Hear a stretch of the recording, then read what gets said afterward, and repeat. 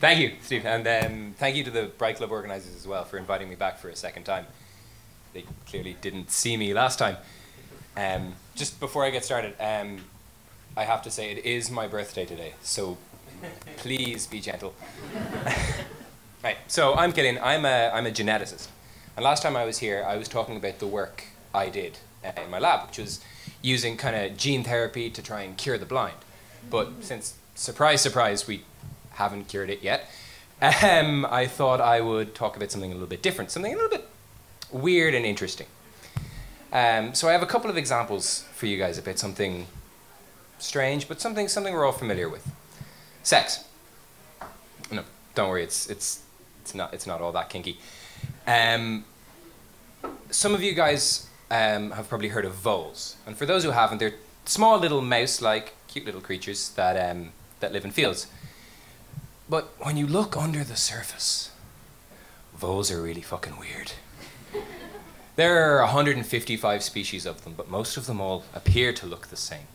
And despite this, they can have anywhere from 17 to 64 pairs of chromosomes that make up their genome, compared to our 23. Sorry.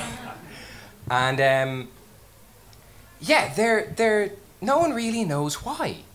They've tried asking the voles, they haven't really given up much information, and the ethics committees have kind of shot down our kind of waterboarding experiments that we had planned. But there's one particularly strange case that I thought I'd talk about.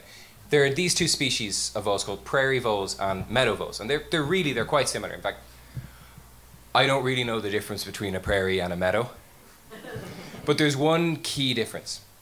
Prairie voles. I knew I was going to do that. Prairie voles are monogamous. The males make great parents. They're loving, doting fathers. They're kind. They're caring. Whereas meadow voles, you kind of find them in a gad jersey at Coppers at 4 in the morning. And there's a really interesting reason what that separates them. It mostly comes down to a single gene and a single hormone called vasopressin. Vasopressin, I'm sure a lot of you guys have heard of oxytocin. It's kind of widely touted as the love hormone. Vasopressin in this instance is kind of like the anti-philanderer hormone. You know, it keeps the voles monogamous. And the prairie voles, they have this expanded repetitive region of DNA that causes massive overexpression for the receptor that senses vasopressin. So they're really sensitive to it. And the meadow voles just don't have that, and so they don't really listen. But it's really cool because you can overexpress that vasopressin receptor in meadow voles, and suddenly a switch flips and they become loving, monogamous little rat things. And equally, you can block that receptor in prairie voles, and they full on go Tiger Woods. It's quite funny because, you know, researching for all this, I read a lot of kind of press releases and stuff, and some of it gets really pop sciencey, but the big difference you always find between science media and sort of the media at large is that at no point has anyone tried to slut shame meadow voles. Shameless little cretins that they are.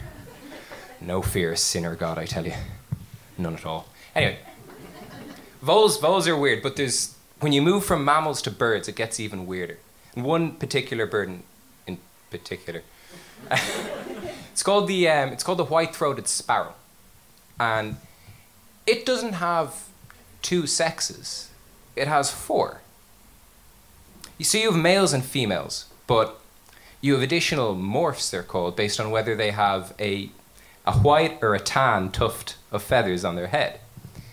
And a white male will only seek to mate with a tan female. Sorry, that sounds really bad.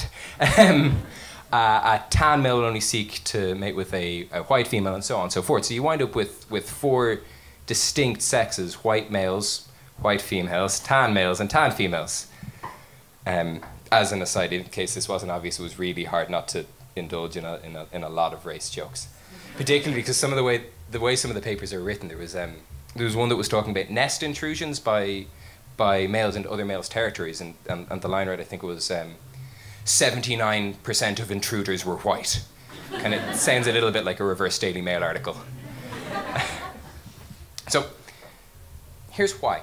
So with our when we're reproducing, our pairs of chromosomes line up and exchange genetic material. And the reason for this is, if you imagine each chromosome as a deck of cards, you've got one normal one, and one where you've got way too many twos and you've no kings, and you've got the rules for bridge, which you kind of use as a seven of clubs, but doesn't really do the same.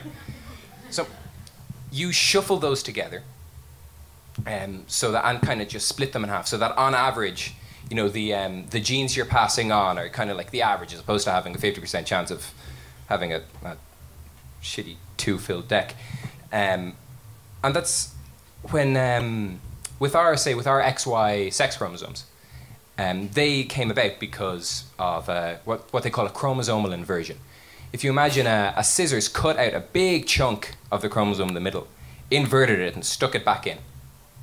And because of that, the now disjointed pair of chromosomes can't line up, they can't exchange genetic material. So any mutations that come up can't get shuffled out. They keep building up, and so in the case of the XY chromosomes, the Y chromosome is degenerated significantly. And that's exactly what's that's exactly what's happened with these birds, with a second set of chromosomes. You've got an inversion, a load of mutations building up in the now white chromosome that's produced a range of behavioral changes, as well as the obvious white tufted feathers. So the whites are monogamous, and no, they're not, sorry. The whites are promiscuous, they're really aggressive, they're poor at parenting, but they make great singers. Whereas the tan, they also can't jump. Whereas the tan birds, they're monogamous, they're very good parents, but they sing a bit like Jedward after a bottle of tequila. In fact, the white birds are so promiscuous, you might actually think about setting them up with the meadow voles. I think they'd be into that. But it's these mutations, importantly, have caused this behavioral change that you almost never get white or tan birds that mate with their own kind.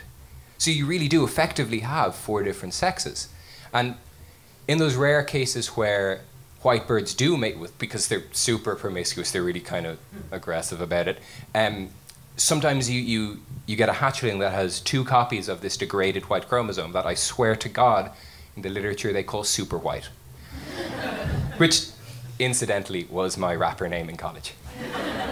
And like my rap career, they're not viable for very long. So, yeah, there you have it. You have 2 little weird sex stories about the animal kingdom. There were a few more I was looking at. There's this amoeba with 7 sexes called tetrahymen, but there's... honestly, with a single-celled organism, there's only so many dirty jokes you can make. So yeah, I'm really bad at holding this here. Oh, keep it here. I don't know why I'm doing this. It's the end of my talk. But yeah, so thank you for listening. I hope, as always, that you've learned something, even if it's not strictly speaking correct. But yeah, thank you, and enjoy your night. Killian Hanlon.